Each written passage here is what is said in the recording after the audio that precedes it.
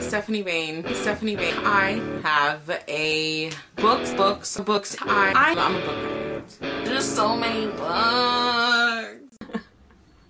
Hello everyone. So today's video is going to be my May wrap up. I was going to say something else. I don't know what I was going to say though.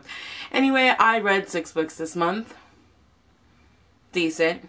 I literally finished the last book on the 31st. And I was just like, yes, 6 books. Thank God, because I didn't read the majority of this month. And I will explain to you why in a moment. But let's talk about the first 3 books I'm going to talk about are the ones I didn't really like this month. The other 3 are the ones I did like. The first one I read this month was The Devil's Kiss by Sarwat Challa. It's about a girl whose name I already forgot. Bilquis.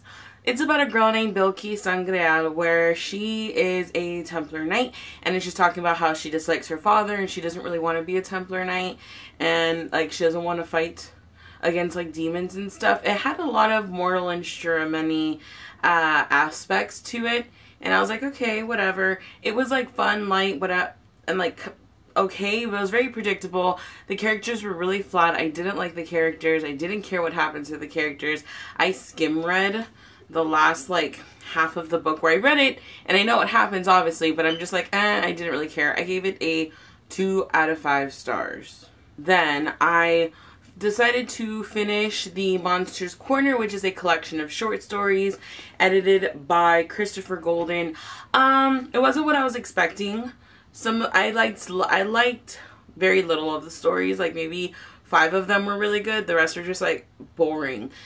I understand that the monsters aren't necessarily like monsters, like these types of monsters. They don't look like them or whatnot. But I was definitely expecting like actual monsters, and some of these were just like, well, that was boring. I don't really care, you know? My favorite one was about Frankenstein's like creation, like Frankenstein's creation in World War II Germany. It was pretty awesome. And I actually just really loved that story, but the rest of them, I was like, don't care. I also gave this a 2 out of 5 stars. TTYL by Lauren Miracle. I enjoyed this book. It was cutesy. It was kind of funny. 2 of the characters really got on my nerves though, and it's just about a group of girls, 3 girls. One is Zoe, Angela, and Maddie. Maddie and Angela really got on my nerves out of the 3. But the whole book is in like IMing formats, which I thought was pretty cool. I thought it was interesting. But I will be willing to read the other 2 books. I definitely would. I think I gave this a 2 or a 3 out of 5 stars. But it's just about these 3 girls in their sophomore year of school and like the challenges they face. I'm pretty sure as they get older in the next 2 books, there's probably more serious topics they come across.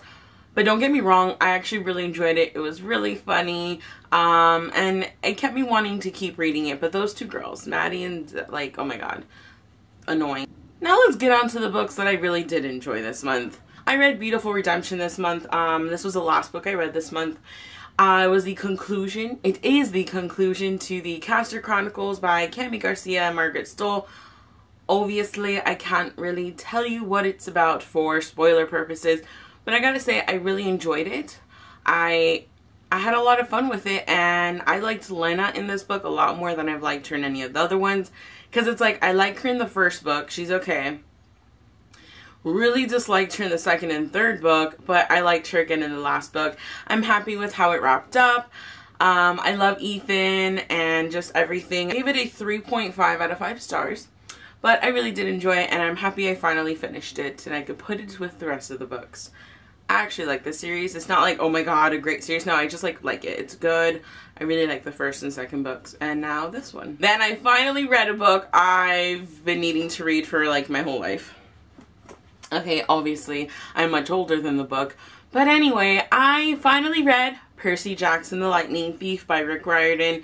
And, oh my god. So, story is, I was in a book hangover after I read Dragonfly and Amber at the beginning of this month.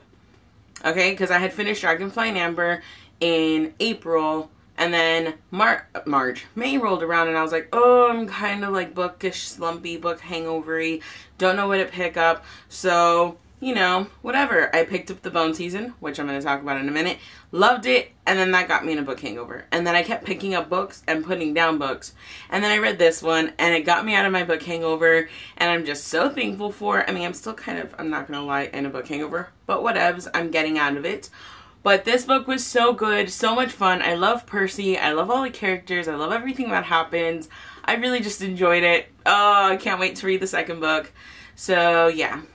4 out of 5 stars. The last book I have to talk about is The Bone Season by Samantha Shannon. I have a bookish, reviewish, talkish thing that I filmed. I'll link that down below if you haven't seen it. But I freaking loved this book. I can't wait to get the second book, The Mime Warder. All I have to say is I've never read a book like this. I know a lot of people compare it to the Grisha trilogy. Leigh Bardugo, I think that's the author's name of that series. I don't even know.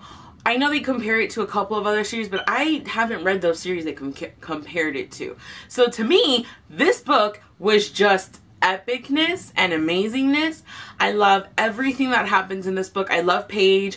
I love Warden. I love the world. I love how everything's explained. The writing style reminded me a lot of Pierce Brown's writing style, which kind of made me love it even more. And by that I mean in the process in which they explain things to you. You're going to get, you know, quite a bit of info dumping in the beginning. And as you go, it's like info dump. Keep reading, info dump. It's amazing. I just like it like that. I don't like it when everything is all at once. The cool thing is there's a glossary in the back of this book. So if you kind of don't know what the lingo is, you can just go look it up. But anyway, this is about a girl named Paige who is like not a psychic, but what's the name for, hold on, I already forgot the name that they called them. She's a dream walker, I know that, but what is the name? Oh, clairvoyant. She's clairvoyant, and she's a dream walker, and things happen, she gets captured, and I just want you to go into this not knowing a whole lot. I really freaking adored this book, everything about it. I gave it a 5 out of 5 stars. And again, I've only read 5 books, so, I mean, I know I already did a haul, but I couldn't find the second book to this. So when I read those 20 books I was talking about, which 5 are down, I just need to read. No, sorry, I've read 6 books. I'm on my 7th. Once I read those 13, I'm just going to buy the sequel to this, and then no more buying books for a while, because I'm actually very happy with the books I have. But I love it. I love it. I love it. I love it so much. And it's going on my favorite shelf. So that is my wrap up for me. I am going to go film my TBR right now. And again, you guys know either I either I will upload it the same day or I will just upload it tomorrow. But there is my slightly late-ish wrap up, and I'll see you guys in my next video. Bye!